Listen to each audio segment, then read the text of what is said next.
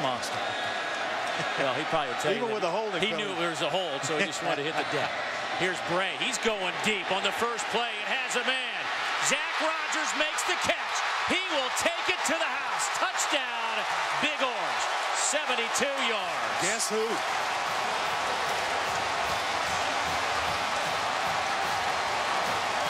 We had a chance to talk to Tyler Bray this week, and I asked him, how will you attack David Amerson? Will you shy away? He said, I'm going at him. At some point, I'm going to test David Amerson to see if he's as good as advertised. Love the play call by Jim Chaney after a turnover. Capitalizing on the momentum, you go downtown, and Tyler Bray, he's able to hook up.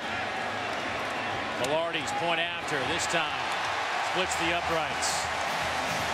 72 yards. James Washington in at tailback. They'll play fake to him. Glennon, here comes some pressure. He'll be dropped. Loose football. That'll be a safety as NC State falls on it but rolls out of bounds. Boy, the pressure by Kurt Magette. And Glennon, the senior quarterback, you got to throw the football away. I don't know if he didn't see a receiver, but you got to at least get outside the pocket, which I thought he was. Just get the... Whenever Coach O'Brien got a little upset, he said, Derek, talk to the O-line, kept him calm.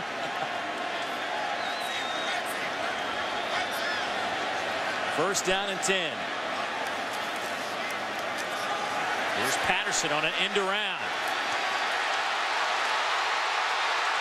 He's in the open field. Emerson chasing him down. Patterson to the 10. Touchdown, Tennessee. Electrifying, stunning in his first major college football game. 67 yards. I don't know what led him to Hutchinson Community College, but he belongs on this stage, and he's proven it tonight. What a play. What a run. And we talked about the rushing yards last year in junior college. Just under 400 yards and 8 touchdowns. Well, guess what? He brought that act to Tennessee. Velarde's point after is up and good. And with less than 30 seconds to go in the opening quarter, Tennessee.